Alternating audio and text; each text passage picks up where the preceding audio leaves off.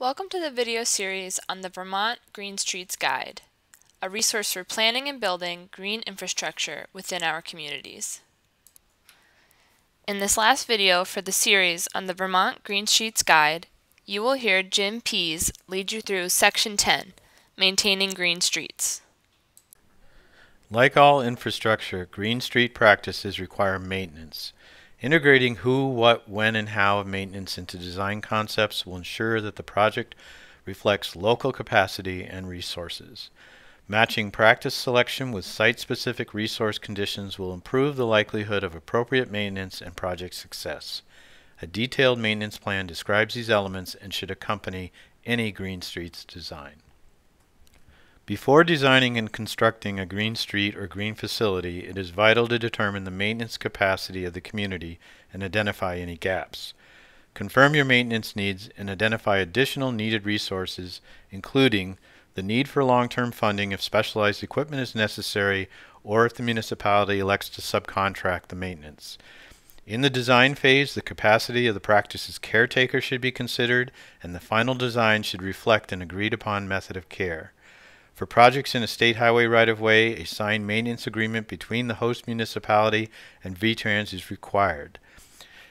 Also, any maintenance agreements required when the site is permitted by the state stormwater section should be included. Before any construction occurs, protect existing vegetation as well as tree trunk and tree roots. Install required erosion and sediment controls, and during construction, conduct regular inspections. Timing when a stormwater facility comes online is vital for project completion. Some facilities, like rain gardens, are required to remain offline until all construction is complete and until vegetation is established. Who does maintenance? Early in a green streets design, planners and designers should seek to be in close contact with municipal staff to best understand the resources available for long-term maintenance.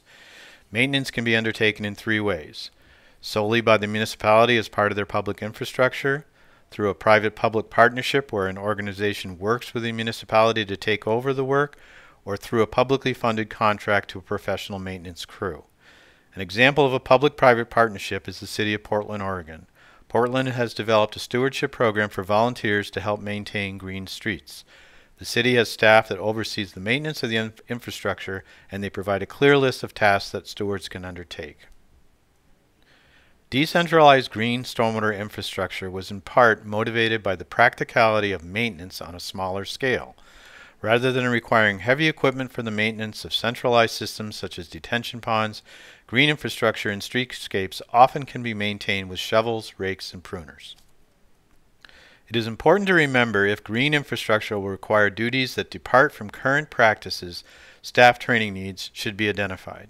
Green streets maintenance success is also influenced by educating surrounding residences and businesses so that they are connected to and aware of the living system in their neighborhood. For example, maintenance staff can leave door hangers for green street neighbors with a description of the work performed and contact information for reporting maintenance problems. What is the maintenance? A maintenance plan specific to the infrastructure on your site will ensure clarity for those administering the inspection tasks. A plan should include, for practices that utilize vegetation, regular plant management is necessary. Tasks range from regular mowing and grass swales, weed removal and bioretention cells, and pruning of trees. Vegetation requires special care and watering during establishment.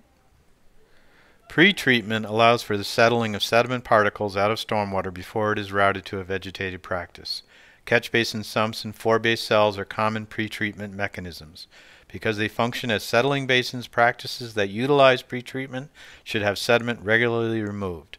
Depending on the practice and design, this is commonly achieved either by hand with a flat shovel or with a vacuum truck. Both infiltration and filtration practices require consistent ability for water to move through the media, often called hydraulic conductivity.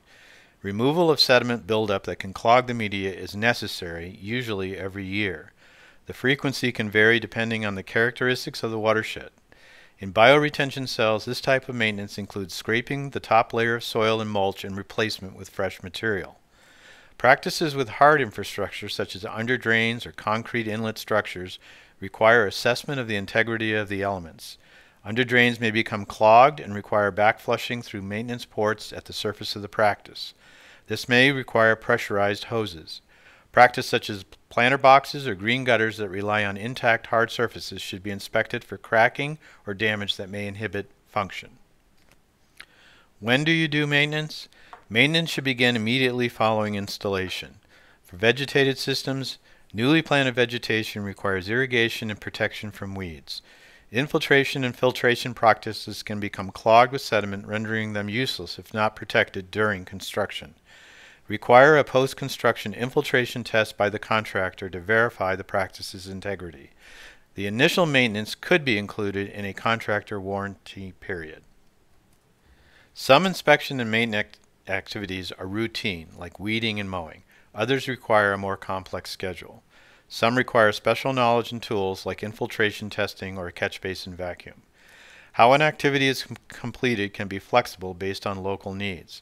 For instance, if a town does not own or regularly contract the use of a vacuum truck, a shallow floor-bay structure should be specified during the design to allow sediment removal with a flat shovel instead.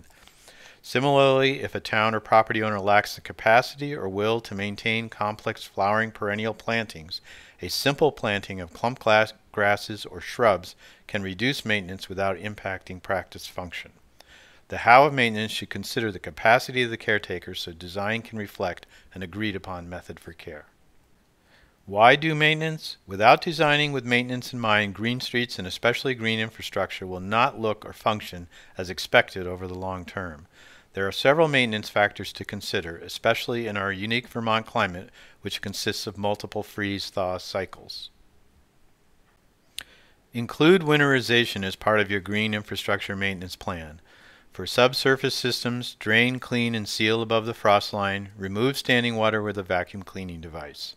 For traffic bump-out stormwater systems, they may require installation of vertical posts to mark the border for visibility during snow plowing.